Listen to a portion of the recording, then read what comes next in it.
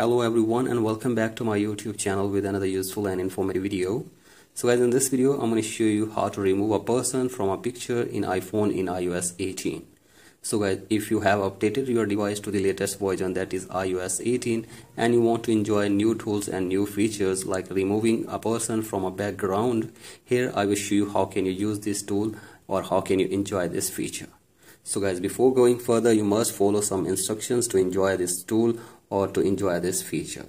So guys, the very first condition or the instruction is that you must be using iOS 18.1 or the latest version in your device.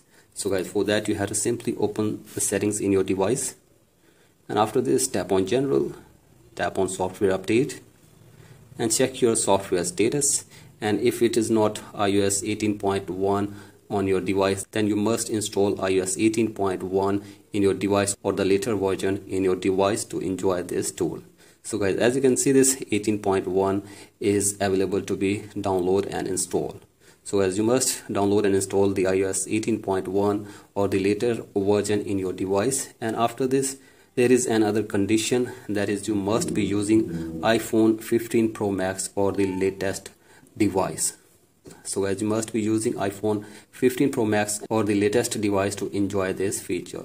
So guys, if you don't have iPhone 15 Pro Max or you don't have iOS 18.1 or the latest version in your device, then you will not be able to enjoy this feature on your device. So guys, once you download and install the iOS 18.1 version in your iPhone 15 Pro Max, then you will get this feature, that is cleanup tool in the edit settings of your photos. So guys, as you can see this, it is available in iPhone 15 Pro Max in the edit settings. So guys, here you can see this.